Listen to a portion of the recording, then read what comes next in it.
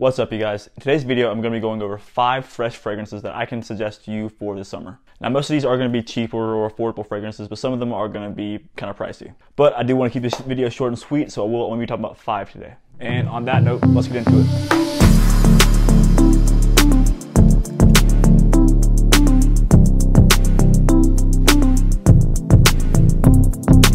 Alright, so number 5 is going to be a citrusy white floral fragrance. It's not the loudest. It kind of lasts a while, but it kind of changes into a different fragrance on my skin. It starts with this really nice citrus white florals with some musk underneath, but then it somewhat develops into more of a musky floral with some undertones of some citrus. So the shining of this fragrance really for me is in the opening. And like I said in the past, it reminds me of a vacation fragrance, but not like your standard Virgin Island water or anything that's like a beach vacation. It's something that makes me think of like a bike ride in Italy or something. It's something that is just pleasant, it's elegant in a way. 5 is going to go to John Barbados Artisan Pure. Now, I do suggest this one over every other Artisan that's in the line. I have tried the just standard Artisan with the darker bottle, but that to me smelled like cat urine. It did not smell good. If that's your favorite John Barbados Artisan, I'm sorry, but to my nose, it was not enjoyable. I don't know if the bottle that I smelled was just like spoiled or gone bad, but this one is significantly better than that. And you can find this for probably under 30 bucks if you find it at a rack store. I think I got this for like 19 bucks at TJ Maxx. These are generally speaking pretty easy to find at rack stores. So when the rack stores open back up by where you are, I highly suggest going out and trying to find this one. And number 4 on this list goes to a fragrance that has a sweet citrusy almond vibe to it.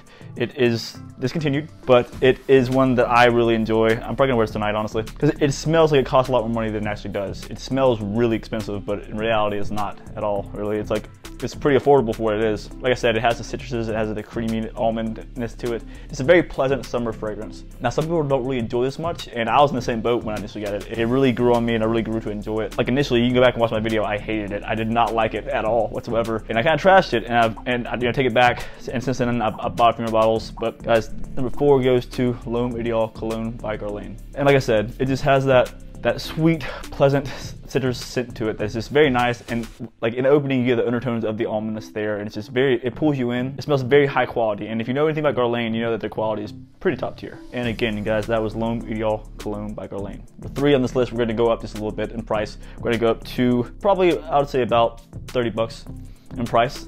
So about 60 to 100 bucks you can get this. This is the original from the line. This is not a flanker. I do enjoy some of the flankers, but this is the original. This is one that has the masculine, the cardamom, the enjoyable masculine scent that this is. It's a classic, guys. Now, the only downside to this fragrance is that it doesn't perform the best, it doesn't last the best, but the scent is phenomenal. It's honestly, it's like taking the other two and make it more of a refined, almost like a signature scent. Like the other two that I listed, like the Barbados Artisan Pure and the Guerlain L'Homme Ideal Cologne, those are pretty much primarily going to be your summer scents.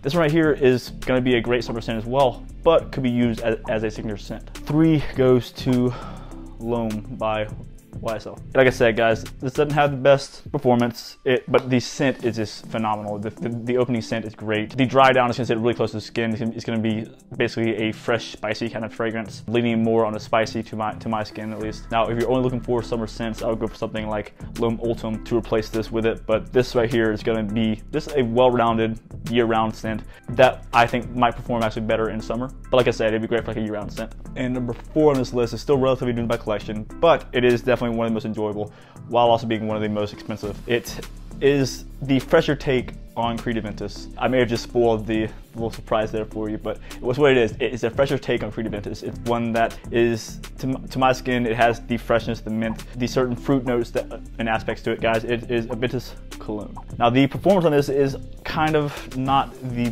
best for some, but for me, it projects very well. It reaches out. It does very well. It almost does just as good as Aventus does. Some might argue that. Some might say that for them is not the same. I'm just gonna tell you guys my experience with this fragrance. Again, you guys, that was Aventus Cologne. And number 1 on this list is going to be pretty much just for summer. It's going to be one that has its refreshing citruses. It has its mint. It has its certain key elements to it that make it smell very expensive, mostly because it is very expensive. But guys, before I go any further, if you're looking for a way to pick up these last 2 fragrances without spending an arm and a leg, in the link you'll see Vimba Fragrances. That is a site that I'm working with to bring you guys affordable prices on high-end niche fragrances. But number 1 goes to Xerjoff Renaissance. And I cannot end this video without showing you guys the presentation of this bottle. And here we have the front of the bottle here. It's like a frosted glass all the way around here. It's very solid. You have your edges, make it pretty easy to grab onto. You have your gold plate right here. You have the Xerjoff Renaissance here with a big old gold cap.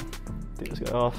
I believe it's supposed to go this way, but take this guy off right here. You have your very solid, heavy cap here with the Xerjoff in there. Yeah, there you go. You can see the Xerjoff symbol in there as well. And here is the front with the Xerjoff symbol right there again.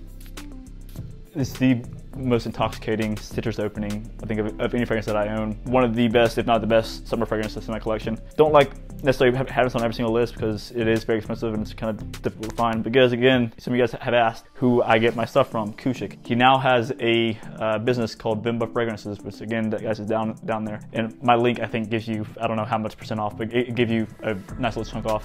Guys, again, that is Xerjoff Renaissance. But guys, I hope you have enjoyed this video.